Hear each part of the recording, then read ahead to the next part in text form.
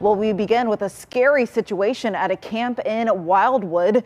Parents rushing to pick up their kids after finding out some children at the camp needed medical care. The Power of Two's Laura Simon has the latest on what exactly happened at Camp Wyman.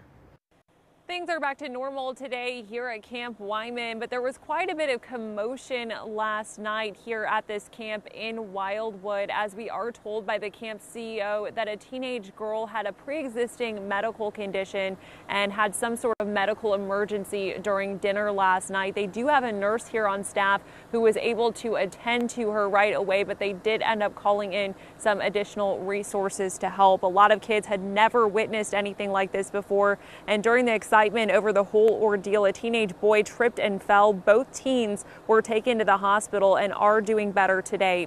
Several other kids started hyperventilating and panicking last night, and camp staff did call in those extra resources to help. So that's why there were ambulances, fire trucks, and police cars out here last night. This happened during the dinner hour around 7 p.m. The camp CEO says this is a 3-week camp, all part of a 9-year leadership program.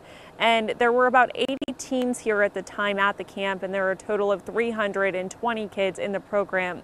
Some parents did end up picking up their teens last night as they were stressed out in the heat of the moment. A lot of anxiety going on at the time, as you can imagine. But the camp CEO, Claire Winnikin, tells us everything is okay now, and some kids who left plan on coming back. You've probably heard of this kind of thing before. When people witness something that's scary, sometimes they feel it too. And young people are very feeling people.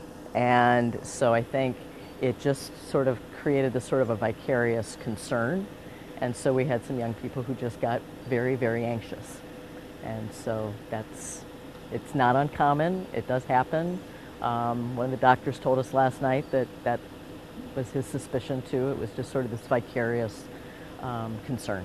We are told the 2 teens who need medical attention will be okay, and anyone who left last night is welcome to come back. This camp does go until Sunday. Reporting in Wildwood, I'm Laura Simon.